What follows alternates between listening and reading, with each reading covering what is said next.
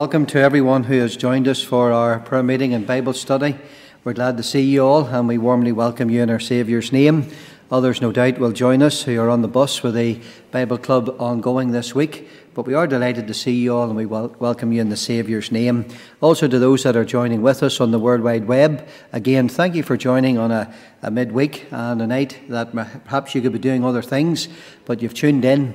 And whoever you are and wherever you are, we trust the Lord will bless His word to your heart. You'll be able to stay with us for the duration of the time of preaching, and then we will get down to prayer, and we will be remembering you and your family and the work of God here and elsewhere. Let's turn in our hymn books, or the words will come up on the screen, to 623. 623, God is here, and that to bless us with the Spirit's quickening power. See the cloud already bending, waits to drop the grateful shower. Let it come, O Lord, we pray thee. Let the shower of blessing fall. We are waiting, O revive the hearts of all. We'll stand together after the key as we sing.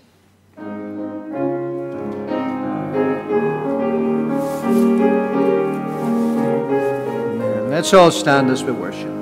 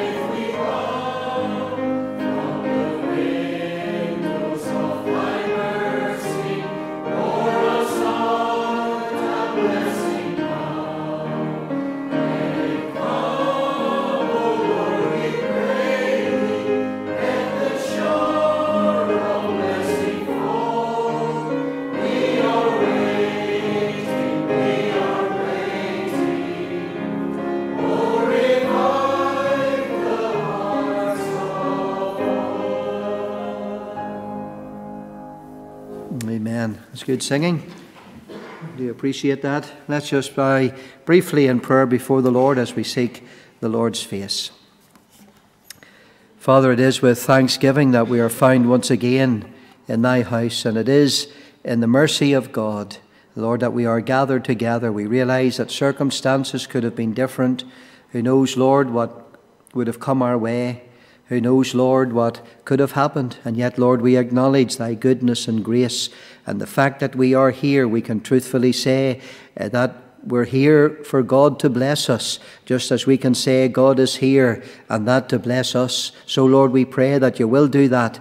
And we're gathered in the name of Christ, and we're 2 or 3. And what a blessed number that is. And there are more than 2 or 3 here. And Lord, gathered together in thy name, there am I in the midst. And Lord, we by faith have to bid thee welcome. We believe thy word to be true. We believe thy promise. Where 2 or 3, wherever that is, Lord, here we are in a building. Here we are in a place in Comber. Lord, a little spot upon thy created earth where 2 or 3 are gathered together in my name. And we're not under the umbrella of the Free Church tonight. We realize, Lord, we're gathered as a body of thy believing people, redeemed by precious blood, saved by sovereign grace and born of thy Spirit. And in the name of the sole King and only head of the church, the Redeemer of God's elect, the Saviour of the body and the Saviour of the world, we're gathered in his name. And Father, we thank thee and praise thee that he has promised that he will be in the midst. And Lord, we bid thee welcome, and we pray now you'll make us God conscious, that we will know for sure that the Lord is here. We think of how thy word declares, Jehovah Shammah, the Lord is there. And so we pray, O God, that we will sense thy presence near us, that we will know for sure the Lord is sitting alongside. Lord, you've bent down thine ear to hear, and Lord, you're observing, you're watching. Lord, you're standing in our midst just now, and we are before thee, and we're in thy most holy and sacred presence. Lord, we're talking to thee now in prayer. We're addressing thee. Lord, we feel so unworthy. We realize we have to stand alone by blood. We realize, Lord, we dare not trust our own. We do not come to thee, Lord, in our own righteousness. We don't work our way. We don't present any good works. Lord, we don't have any ulterior motive for coming, but to worship thee, the God of heaven and of earth, and to extol and magnify and glorify and honour thy thrice holy name. We come to petition thee and supplicate the throne. We're gathered, O God, as a body of thy people, representative of the entire church body in this place. And we desire, O God, a right way for ourselves and for our children and for thy work. We want, Lord, to supplicate and petition thee for those that are not well, for some who are sorrowing, for some who are going through tough times, and others, Lord, who are facing, Lord, different battles, Lord, with different things. For those who spiritually, Lord, are, Lord, even Lord, depressed and lonely, for those who spiritually feel that the way is hard and difficult, and maybe others, Lord, who are on the mountaintop and have been shielded from the attacks of the enemy and have known the blessing of God and answers to prayer. And Lord, in many ways they can truthfully say their soul is on the wing. But we pray, O God, whatever our spiritual condition, we're gathered, O God, before thee, and you're well able to look into our heart. You're able to see the need tonight. And as we would present the need of others, Lord, look upon our own hearts, look upon our own lives and our own family, and look upon our own, Lord, desires. And Lord, you know our prayers, and we just pray, Lord, that you'll meet us at the point of our need. And Lord, we don't want our wants, Lord, met by thee, just those things that are necessary, those things that are needful. And you know what's best. Lord, you're in control. You're able to understand the best thing for us, and you're able to answer prayer, Lord, in the way, Lord, it would please thee. So, Lord, be with us tonight, and Lord, encourage our hearts. Remember especially, O God, those who have gathered in the house. Remember too the internet listeners. We pray for them, and we ask that you'll encourage their hearts wherever they are, as they're bowed in prayer with us, as they're seeking thy face together with us. We pray you'll richly bless us all and do us all good tonight, Lord. And in thy house may the word of God be precious to us. May it be valuable, Lord. May it be something, Lord, as priceless as the rarest jewel we could ever be given.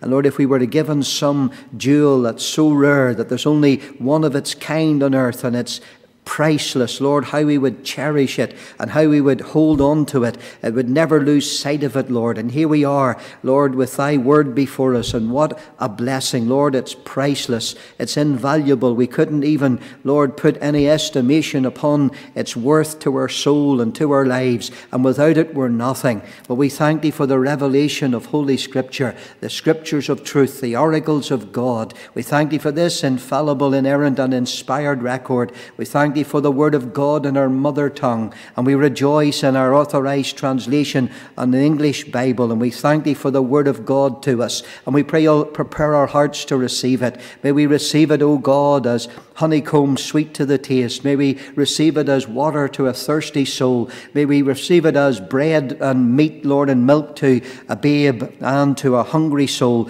May we receive it, O God, as light in our darkness. May we receive it, O God, as life in our deadness. May we know what it is to receive the engrafted word that is able not only to save the soul but build up us in our holy faith. And we pray, O God, we will never substitute it, that we will hold it dear. We will, Lord, listen to the preaching of it. We will take it on board. We'll receive it. And like James says, we'll not be forgetful hearers of it, but doers of the word. And loving Father, bless that word to our hearts. Create an highway now for the preaching of the word of God. And prepare each heart, we pray. We're thinking on Sunday nights of the different grounds upon which the seed is sown. And we don't even want as believers to have an experience where we have a wayside heart, or we have a stony heart, or a heart that's, Lord, covered over with thorns and thistles and weeds, and would choke the seed and would bring no real fruit in our lives. We cry, O God, you will prepare our hearts that we might be good ground hearers, Lord, that we might be,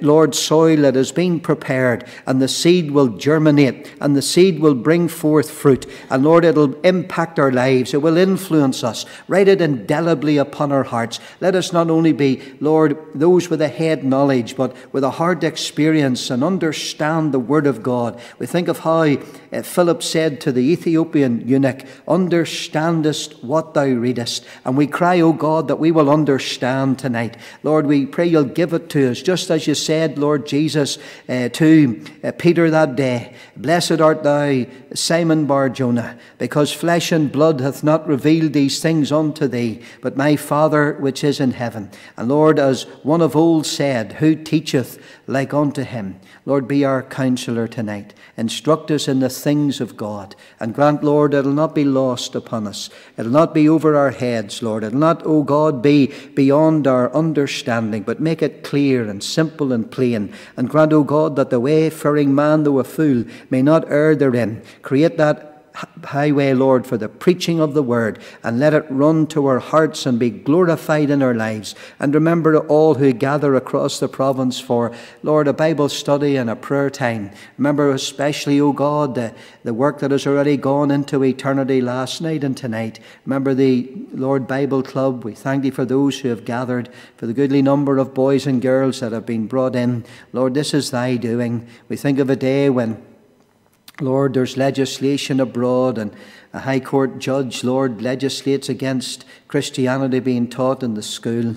And yet, Lord, you are in control. Lord, if we can't get, Lord, the teachings of the Christian faith in the school, then you have it here in the church, and you'll bring the young ones and the children and the boys and girls in, and you've done that. And Lord, we thank thee that you've honoured thy servants who have done the outreach. You've honoured them as they've prepared, and we praise thee, Lord, and bless thee for those little ones who have come in under the sound of the word of God. And we praise thee for new children in, and we pray, Lord, as we touch the child, we may touch the home, and the Lord will touch the heart. And we pray you'll save these little ones. We pray for each one, that every single child and young person would be brought to know Christ as their own and personal Saviour. And then too, Lord, for the safe arrival of the team from Romania. We thank thee, Lord, for thy good hand upon them, and we thank thee, Lord, for Deborah and Rachel and Luke, and for a safe journey home. And as they would travel up here to the province, Lord, from Dublin, we pray, Lord, you'll go with them. And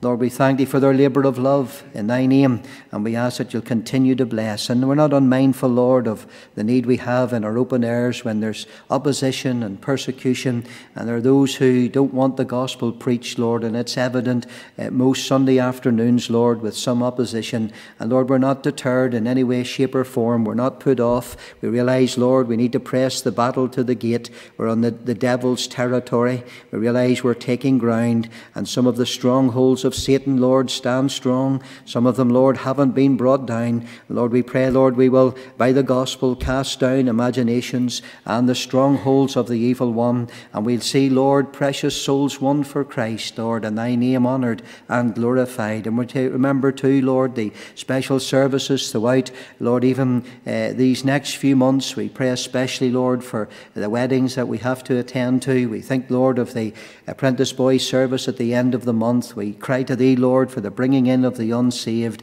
and for the blessing of God upon thy work in these days. And then too, Lord, during the holiday season, watch over our families, our church family, in the absence of our friends and others on holiday. Keep them safe and preserve and protect them and undertake for them. And as the work is rested for a little season, refresh the workers, we pray, and pour out graciously thy Spirit. And then too, Lord, we think of the sick and sorrowing, the ongoing need. Pray especially, Lord, for this week, for Howard and for Heather and for David and Faith and the children. We commend them lovingly to thee and their daughter too. We just leave them with the Lord and pray, Lord, you'll hear prayer for them and many others. So we commend, Lord, the Kennedy family and the Crawford family to thee. Lord, you know the need, and we just commit all these matters to the Lord. Remember, Lord, Davy Williamson and the funeral service tomorrow in the divine will.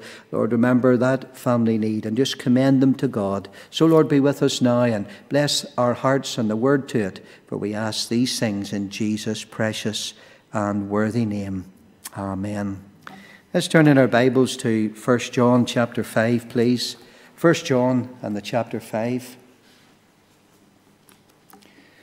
Just want to read a couple of verses to you. 1 John chapter 5 and verses 14 and 15. Just two verses. 1 John chapter 5 verses 14 and 15. And there we read in the Word of God, and this is the confidence that we have in him, that if we ask anything according to his will, he heareth us. And if we know that he hear us, whatsoever we ask, we know that we have the petitions that we desired of him. This is the confidence that we have in Christ, that if we ask anything according to his will, he heareth us. And if we know that he hear us, whatsoever we ask, we know that we have the petitions that we desired of him. If you get nothing else from the Bible study and the prayer meeting tonight, well, take the text home with you and you pray over it and you study it, you meditate upon it and you bring it to the Lord. And I'm sure you will receive a blessing from these two verses. Father, grant to me the infilling of thy Spirit now for the ministry and preaching forth of the word of life. Glorify thy Son in the blessing of thy word in Jesus' precious and worthy name. Amen. You know, as we come to the Lord in prayer this evening, there are three things that we should keep in mind. The first thing is this, that God delights to answer prayer. Now, I don't have to remind you of that because you know that. Peter says you're a good minister of Christ if you put the brethren in remembrance of these things, even though they know them, lest we forget, lest they slip our mind. They can come back to us with refreshment. But I say to you, there are three things we must keep in mind in this prayer meeting and in connection with this text of Scripture. And the first is this: God delights to answer prayer. And if we think of the many commands and the promises that God has given in connection with prayer in Holy Scripture, then it's certainly true that God delights to answer prayer.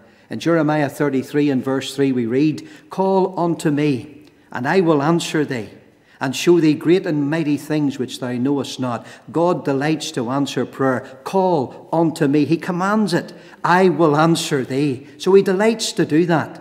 And furthermore, we read in Luke's Gospel the words of Christ when he said, "And I say unto you, ask, and it shall be given you. Seek, and ye shall find. Knock, and it shall be opened unto you. For every one that asketh receiveth, and he that seeketh findeth, and to him that knocketh it shall be opened unto him." God delights to answer prayer.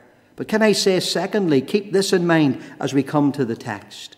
God delays to answer prayer. Daniel 10 shows us that Daniel waited for 3 whole weeks, 21 full days, fasting, mourning, seeking after God, even though the answer was on its way the first day he prayed, God caused a delay in the answer to the prayers of Daniel. And the Bible says that he waited 21 full days before he actually got an answer from God. And you remember Luke chapter 8, in the case of Jairus' daughter, whenever he had requested from the master that he would come and lay his hand upon his daughter, for she was literally nigh unto death. You remember that request was at first granted, but then there was a delay because there was a woman with an issue of blood. The crowd thronged the Lord. Someone touched the garment of Christ in a touch of faith, and the Lord then was delayed. And in the healing of that woman, Jairus no doubt was anxious to have the Lord present, thinking he must be there or before she could be healed, forgetting that he could just speak the word and she would be healed. And you remember that what happened whenever he healed the woman with the issue of blood. The Bible says the servants came and they said to Jairus, forget about it. Your daughter has died. And of course the delay was for the honor and for the glory of God, because if Christ had gotten there and she was still alive, there's no doubt he would have gotten glory. But the fact that she had physically died, he received the greater glory. The same was the case whenever a request was sent from the house in Bethany.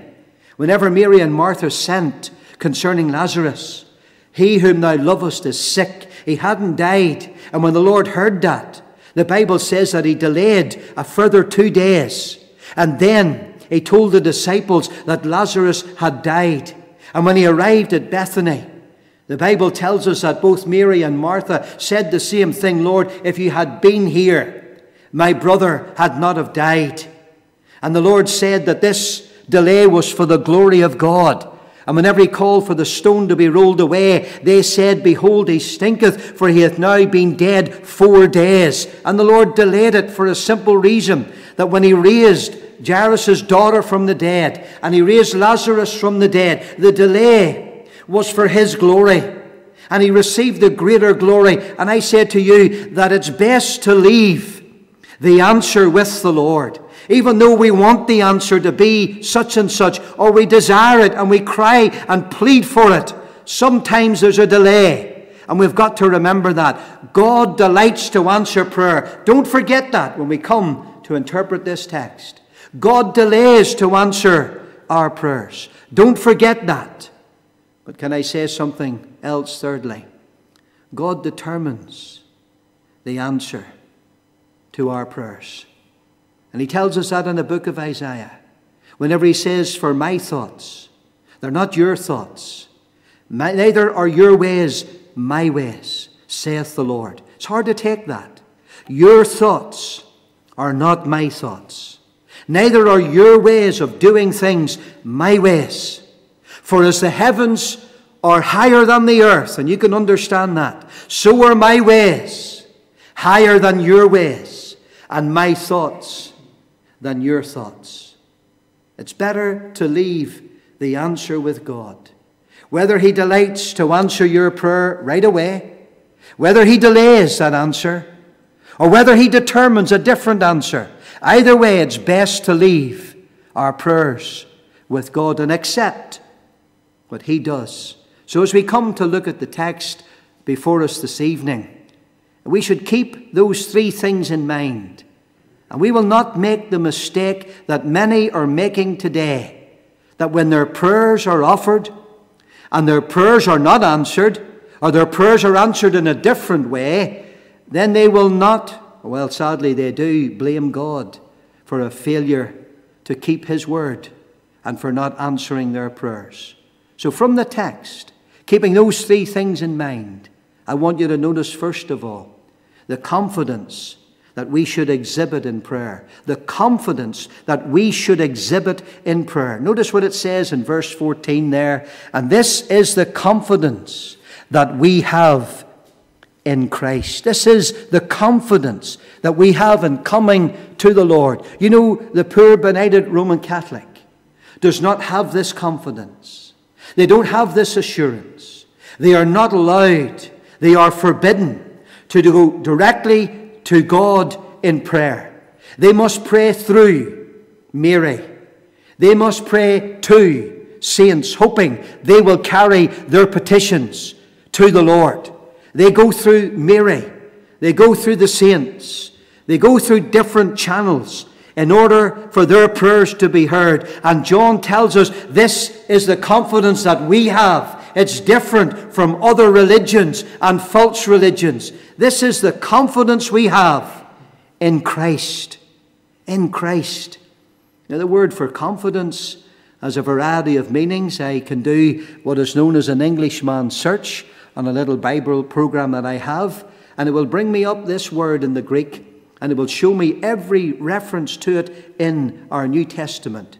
It will tell me how it's used. It will give me the context. It's a tremendous little tool. It's called an Englishman's search. Now, I don't know why they call it that, because the program, as far as I'm aware, is based from America, but it's called an Englishman's search. And so looking at the meaning of this word, I looked it up, and it has a variety of meanings. And it simply means that this is the assurance we have. This is the freedom that we can experience coming to God unhindered in Christ. This is the openness. That's what the word means. This is the openness that we show coming to God. This is the boldness that we demonstrate coming into the presence of the Lord. This is the sureness or the confidence, and our translators have taken the word confidence on this occasion, meaning assurance that we exhibit as we come to God in prayer. And you know, as we come to the Lord tonight, we are assured that we are accepted with Him. We're not coming thinking. We're not coming hoping. We're not coming saying, well, He might hear. We might get an answer, but we'll go anyway and see how it goes. No, this is the confidence we have. Remember the first thought? God delights to answer prayer. And this is the confidence we have. He delights to hear your prayers tonight, and He delights to answer those prayers tonight. Now, we'll get the fuller picture in a moment or two. Our confidence stems from our relationship to Christ. Notice what it says there, and this is the confidence that we have in Him. It doesn't say this is the confidence that we have. We don't have any confidence coming to God. We're unworthy. This is the confidence we have in Christ, in Him. And so our confidence coming to the Father, to the throne of grace, is because of Christ. And because of our relationship with Him. We are righteous through the righteousness of Christ imputed unto us. Our sins are all forgiven. We're clean through the word He has spoken. We are complete in Him. There's no condemnation to them that are in Christ Jesus. This is your standing before Almighty God. And you are righteous in Christ. You're accepted in the well-beloved. The blood has cleansed your sin. And you can stand before the throne in Christ, in union with Him. And this is the confidence that in Christ we'll never be turned away. In Christ, God will delight to hear His children call upon Him, bring their need to Him, and pray over the work of God before Him. And you know, we have the right to enter into God's presence. We don't have to go through a priest or a pope. We don't have to go through a saint or a Mary or a mediatrix or a mediator, but through Christ. This is the confidence we have tonight. We can gather on a Tuesday night, and we're not beating the air, and we're not wasting our time. And the world may laugh at us and mock at us and say, what are those people doing? They're gathering for prayer. Sure, God, they'll never hear those people. Who do they think they are? Well, I'll tell you, we will be heard tonight. God will delight to answer our prayers because we have confidence in Christ. It stems not only this confidence from our relationship with Christ, but could I suggest to you it stems also from our redemption in Christ. Isn't that what Paul says writing to believers at Rome? Whenever he said, He that spared not His own Son, but delivered Him up for us all, how shall He not with Him also freely give us all things? Now what an incentive to come to prayer. What motivation, encouragement for you to come to God tonight and to bring matters before Him. This is the confidence that you should express and you should exhibit publicly.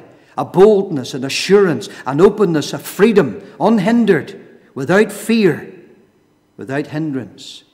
This is the confidence. And if God has given Christ to the sorrows and sufferings of the cross for our sins, then he will not withhold anything necessary to help us live a godly and a Christ-honoring life. Our confidence also stems not only from our relationship with Christ and our redemption in Christ, but can I suggest as well, our confidence coming to God in prayer stems from living right before Christ. Isn't that what John said? And you could even turn over to chapter 3 of 1 John if you have your Bible with you, and look with me there at verses 21 and 2. Look what he says, "Beloved, if our heart condemn us not, then we have confidence, assurance toward God, and whatsoever we ask, we receive of him, because we keep his commandments and do those things that are pleasing in his sight." Do you see that? If our heart condemn us not, then we have confidence toward God in prayer. And whatsoever we ask, we receive of him, because we keep his commandments and do those things that are pleasing in his sight. You remember, if you're doing McShane's readings, I think it's Joshua chapter 7 today. And that's the chapter of Achan and the accursed thing and sin in the camp. 36 men lost their lives. I meditated on it today at Ai. And it was there that they were defeated. It was there that prayer wasn't answered. And whenever Joshua got on his face before God and he cried unto God, and even in prayer those elders blamed God. If you look at it, it's clear they blamed the Lord. "Why hast thou brought us out of Egypt to put us to death before such weak individuals as the Amorites? Why did you do that?" They blamed God. I want to tell you, God didn't answer their prayers. He even said, "Neither will I be with you until you take the accursed thing out of the camp." I want to say to you that our confidence stems from our relationship with Christ, our redemption in Christ, but right living before Christ.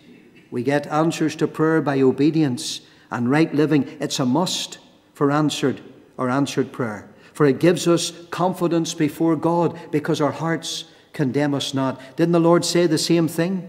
That when you come to worship and pray and to ask, and if you've something against your brother, you're to leave your gift at the altar, and you're to go and be reconciled to your brother.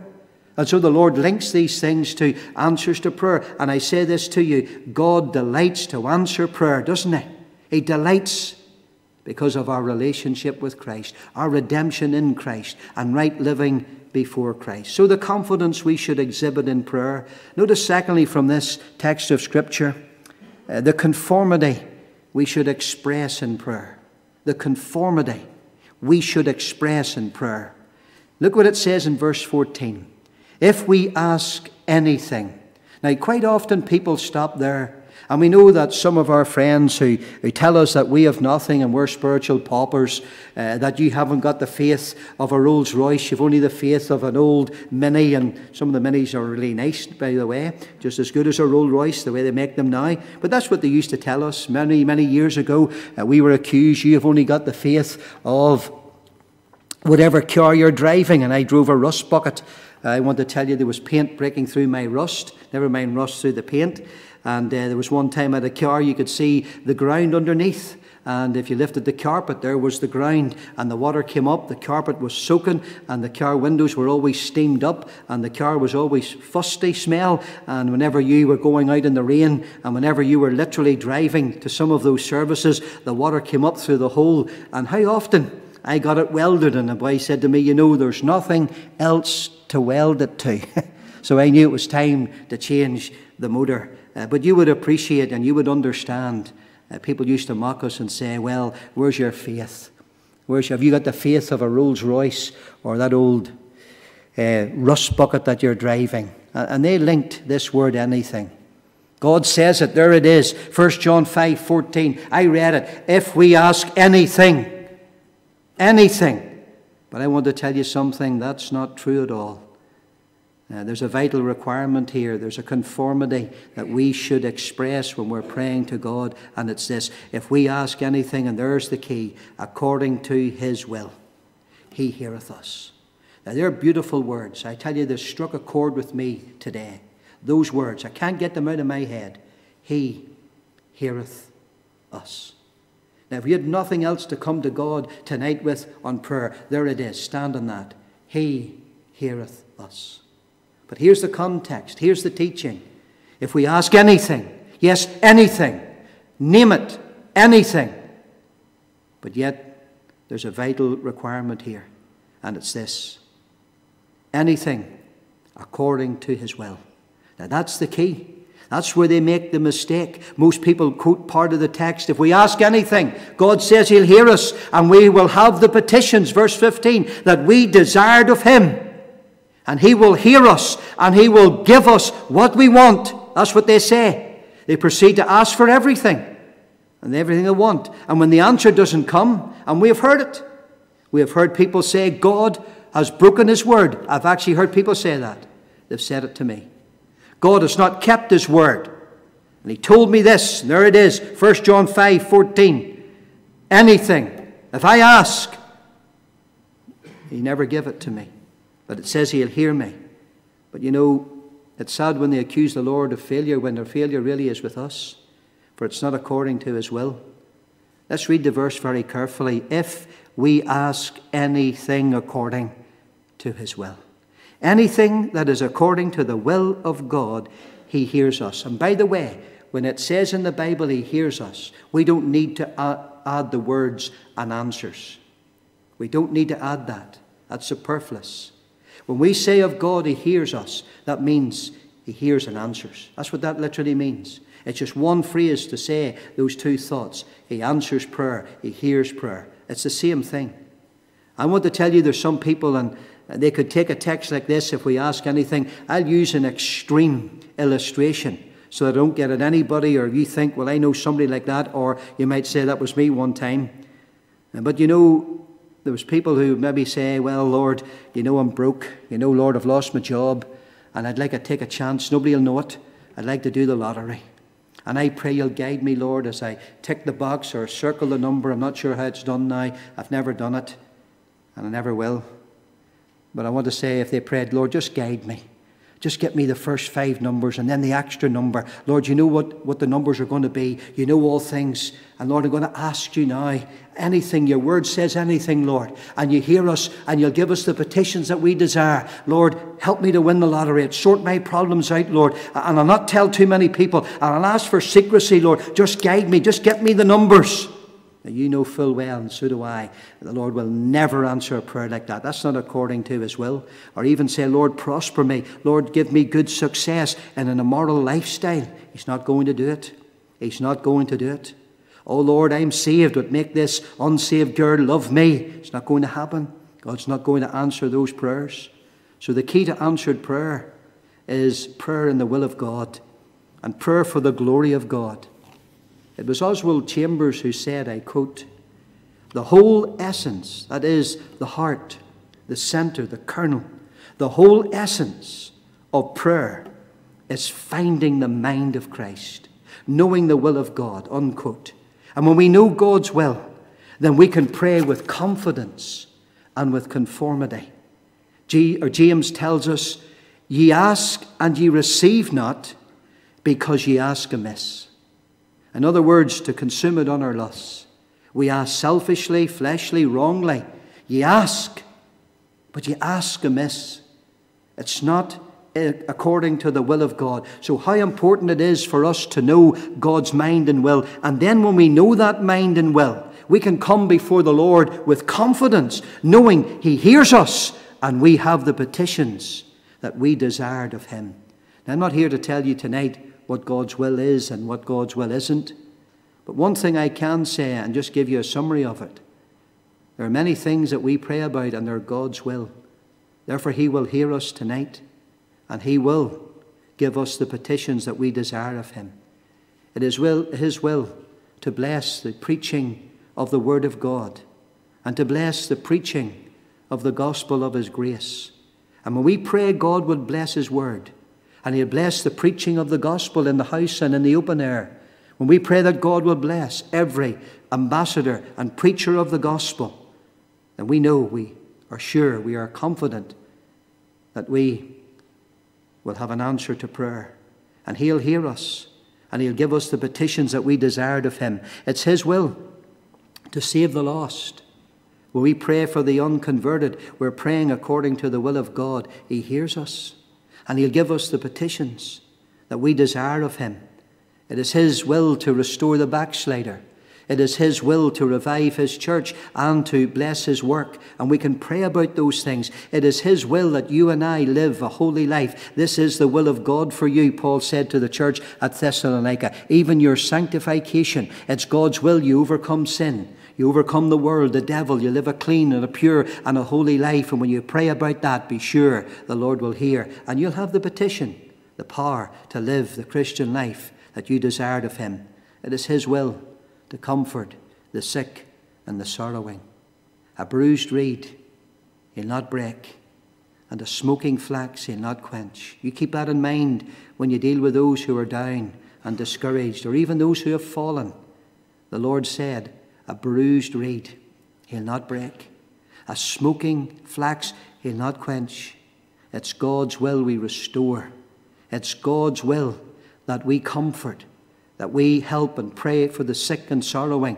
It's God's will to help the weak, those who struggle with sin, those who have besetting sins, rather than condemn or point the finger. It's God's will we help the weak. It's God's will that we encourage the fallen, and we bless His people with prayer. It's His will.